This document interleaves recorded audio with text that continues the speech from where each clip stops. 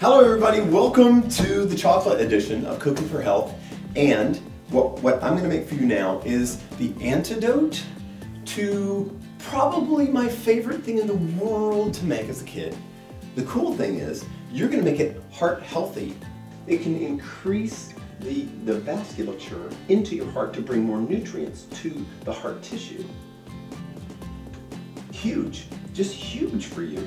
If you have some of that box pudding in your house, the gross, nasty, it's got like artificial colors in it. Dude, why would you do that? I look at the ingredients on the back of those things and I'm like, this is a freak show, man. You do not want to put that in your mouth.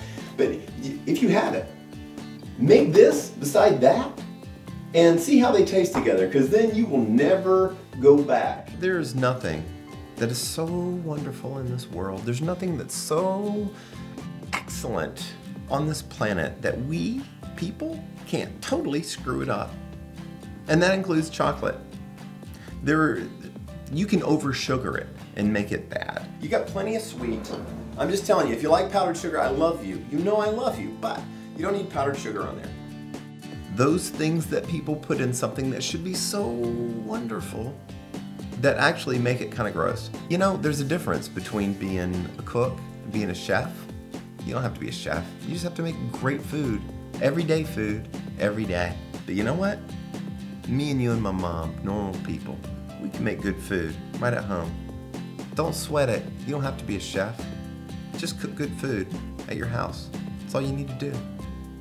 That, my friends, is to live for. It's funny how things change. It used to be that a long time ago that cooking was seen to be something that you had to do. It's a chore. You have to do it. But then once we went out and we stopped cooking and we forgot how to cook in a standard kitchen, then now when we make food, we have to eat out because we don't know what to do there. Used to, we could decide, we could choose. Do I eat in? Do I eat out? Because I know what to do here, or I could go out. It's your choice. But once you lose that knowledge, you lose the freedom.